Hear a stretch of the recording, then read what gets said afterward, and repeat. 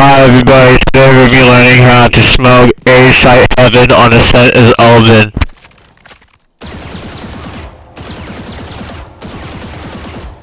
So what you want to do is you want to press E, enter your smoke, then you want to go over here, and you're going to want to smoke about right here.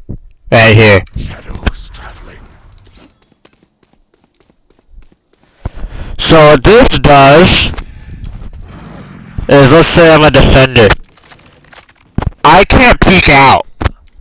I don't have space to walk into the smoke here so I can jump in gen. I don't have any space to peek out. Because if the smoke is right here, well, you get a little bit more space, you can kind of creep up behind here, and you kind of peek out a little bit, yeah? Like this is good scene. If I smoke a little farther out like Jeffrey likes to smoke, I can kind of walk here and I can jump gen and kill a person that's planting the bomb, even though I'm standing right here and I don't even see a goddamn thing. Because you know why? He can run out right here.